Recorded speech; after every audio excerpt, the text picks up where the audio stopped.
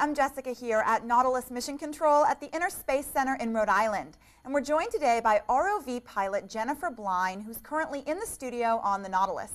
So welcome, Jennifer. Thanks so much for joining us today. And could you start off by walking us through a typical dive? What are your responsibilities in the control van? Well, before we start a dive, we have to go through a series of pre-dive steps to ensure that both the vehicles are all set and ready to go and that we'll have no problems during the dive. When you get into the van, you first have to get the vehicles in the water, and then you just start descending until you reach the bottom. The Hercules vehicle will start going where the scientists would like it to go, and at that point Argus will have like a bird's eye view almost of Hercules, and you just travel along through the water until you find the targets you're looking for. You stop, take a closer look, take some samples, and continue on your way. And how did you get to become an ROV pilot? Well, I recently just graduated from URI, and in one of my classes this past spring, Brennan Phillips, who's actually the operations manager aboard the Nautilus, came to my class and was discussing the fact that there are internships available on board. I sent in my resume, filled out a little application, had an interview, and I was hired.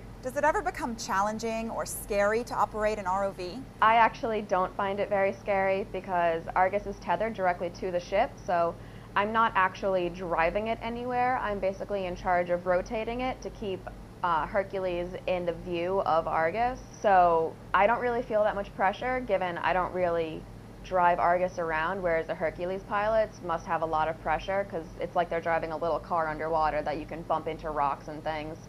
So I feel that the Hercules pilots actually have the harder job, and driving Argus is actually pretty fun and not really that difficult for me. And have you been enjoying life at sea? What's been the best part? I have been enjoying life at sea. It was a little tough to adjust at first, but I like the fact that it's almost its own little society on board. Everybody is really nice and friendly and willing to help, and I've enjoyed just getting to learn about everything that's on board. I mean, I didn't have that much knowledge of the vehicles themselves before I came on board, and I feel like I really got a first-rate experience because I now understand how the vehicles work and what we use them for, and I think that's really great. Well, thank you so much, Jennifer, for taking the time to talk to us. Oh, sure, no problem. Again, I'm Jessica here at Nautilus Mission Control. Stay tuned at nautiluslive.org. And now back to the action on the ship.